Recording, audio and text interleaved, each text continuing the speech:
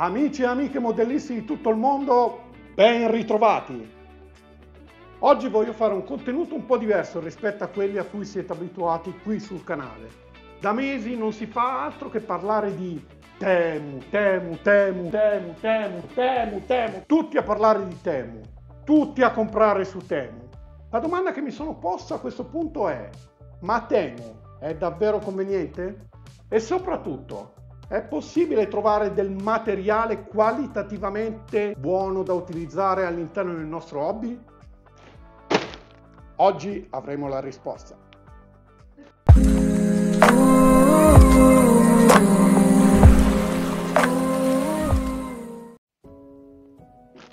Allora amici, era un po' che pensavo di fare degli acquisti su Temu, ne parlano tutti. Finalmente Temu stessa mi ha dato l'occasione di poter provare la loro merce e quindi ho detto: perché no, approfittiamone.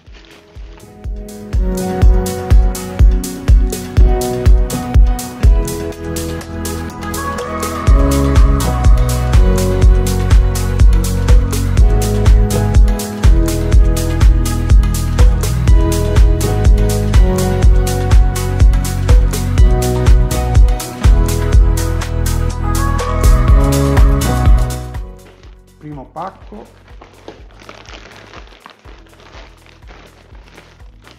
secondo pacco. Allora, ho comprato diverso materiale.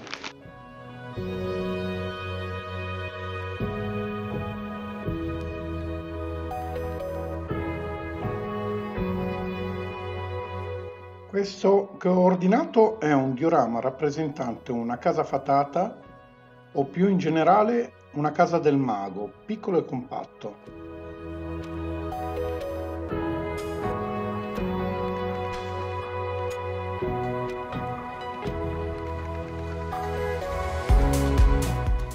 Ho scelto questo modello perché in foto si presentava come un diorama ricco di dettagli, proprio come piace a me. Quindi la curiosità di provarlo e vedere il risultato finale era davvero tanta. Possiamo vedere che è composto da molti elementi in legno pretagliati. Sarà sicuramente curioso da costruire e soprattutto vedere l'effetto che fa una volta finito.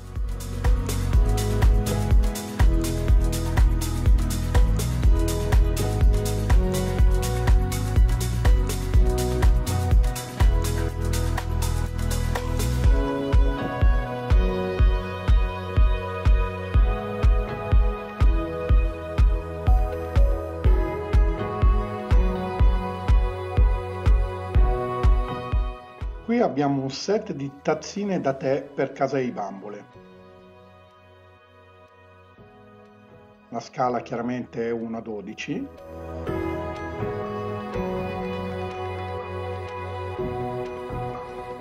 Si presentano come delle piccole porcellane, direi davvero ben fatte.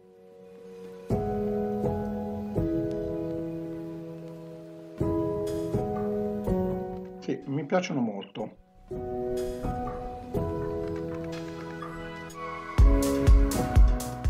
Questo è un set di pastelli colorati con la punta arcobaleno.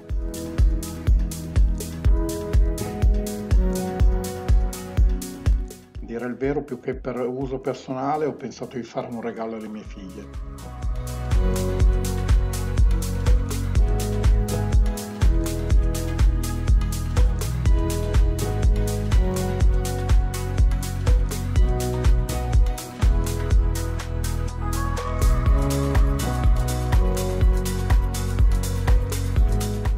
Questo set di attrezzi per lavorare argilla e fimo, quando l'ho visto mi ha incuriosito parecchio.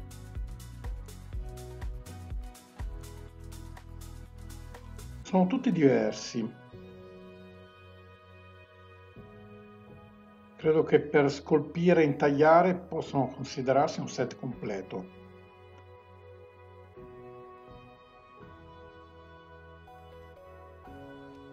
Il prezzo è decisamente ottimo, soprattutto per la quantità di attrezzi e la diversità di attrezzi compresi nel set.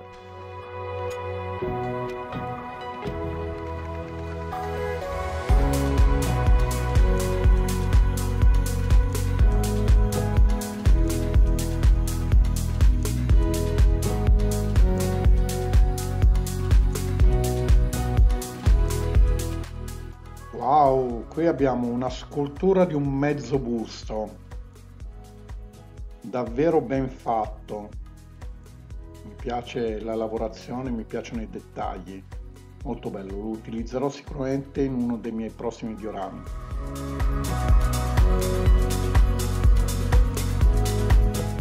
Qui un set di bicchieri e coppe per il gelato trasparenti.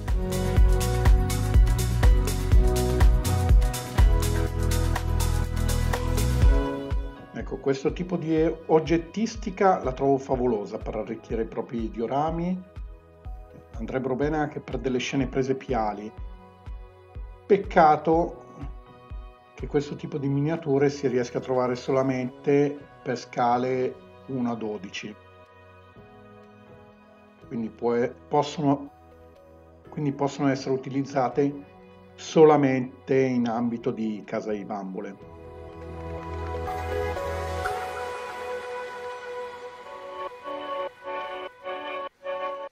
Poteva mancare un set di pennelli nuovi dalle punte tutte diverse?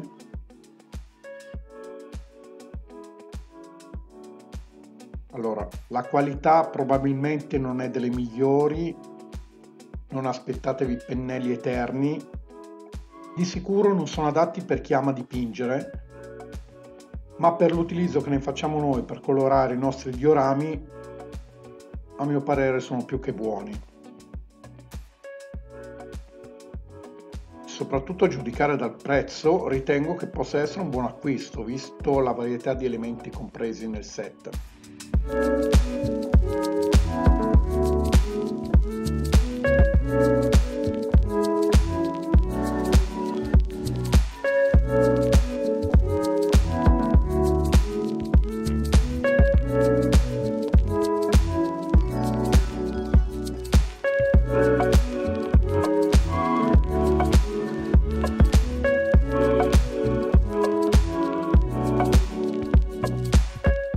Questo è un altro oggetto carino per arricchire i propri diorami. Molto carina la lavorazione e gli intagli della struttura. Forse un po' meno la parte dell'orologio. In ogni caso, inserito in una scena dioramistica, penso faccia sicuramente una bella figura. Lo vedremo prossimamente.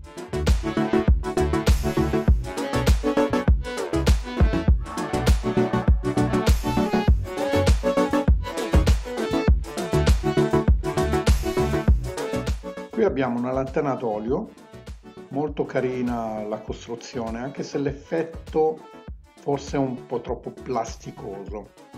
Peccato per la scala, perché risulta essere molto grande, non credo riuscirò a utilizzarla all'interno dei miei diorami.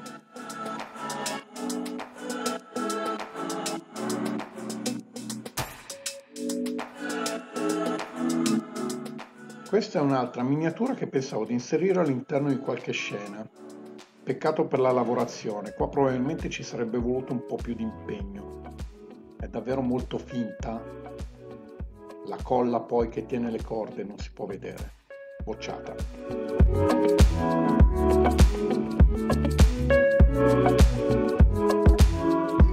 Queste pelli sintetiche sono favolose. Ho avuto difficoltà a trovare questa tipologia di pelli con le quali ho intenzione di realizzare del mobilio per case di bambole. Su questo devo dire di essere molto contento perché su Temu ho trovato diverse tipologie di pelli e di tessuti, oltretutto a un prezzo davvero super conveniente.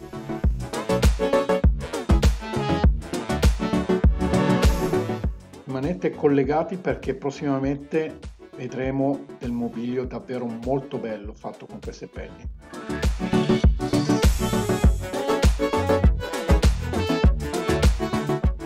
Ancora tessuti.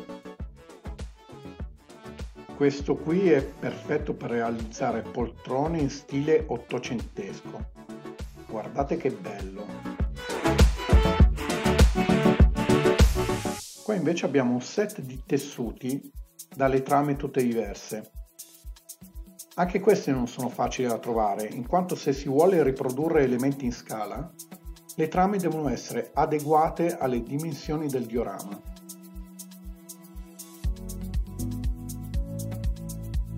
Erano presenti varie trame e varie tonalità, io ho optato per questa tipologia di colori.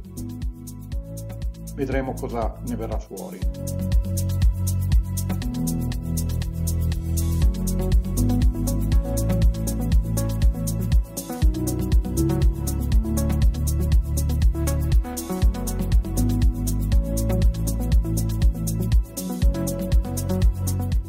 Questo è uno stampo per creare mattoni in scala 1:12. Sono curioso di provarlo con il DAS argilla per vedere il risultato finale.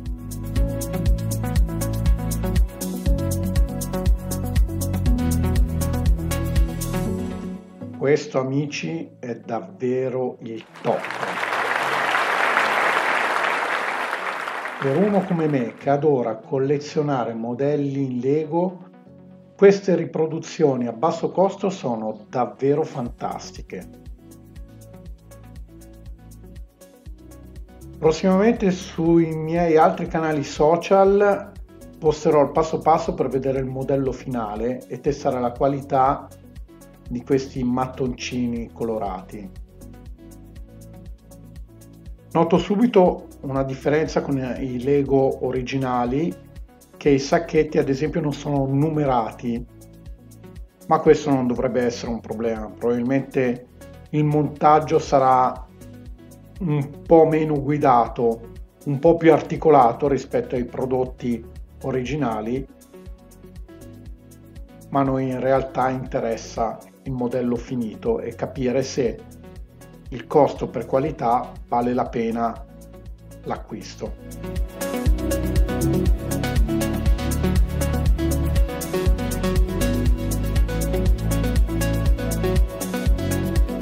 Ultimo prodotto, una riproduzione di una bicicletta in scala 1:10. Anche in questo caso la scala è un po' grande, ma quando ho visto il modello su Temu mi è piaciuto un sacco. E adesso che posso toccare con mano il prodotto, sono davvero soddisfatto.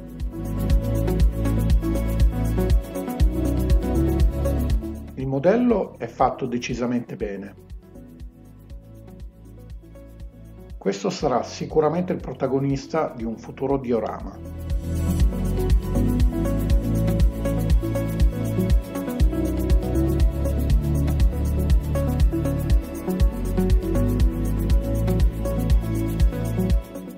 Amici, siamo arrivati alla fine di questo unboxing.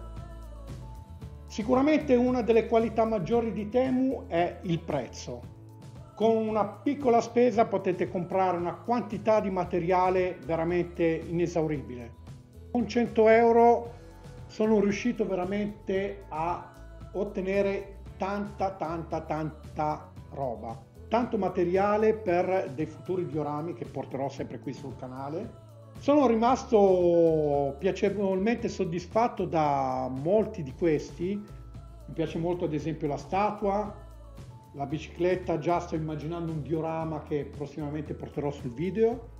Tutta questa serie di tessuti che da altre parti non sono riuscito a trovare. Devo ringraziare Temu perché con queste riuscirò veramente a creare tanti modelli in stile casa di bambole.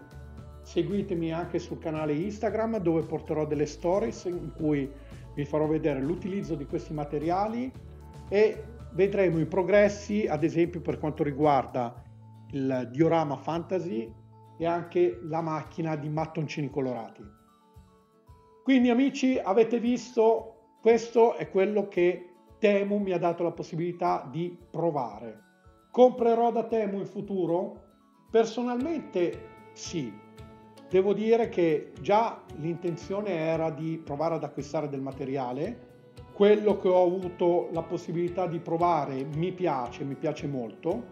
sicuramente in futuro farò ulteriori acquisti. Per il resto di tutti gli articoli che avete visto dell'unboxing trovate il link nella descrizione del video. Grazie al link avrete accesso a tutti gli articoli visti durante l'unboxing e potrete acquistarli con sconti che arrivano fino al 97%.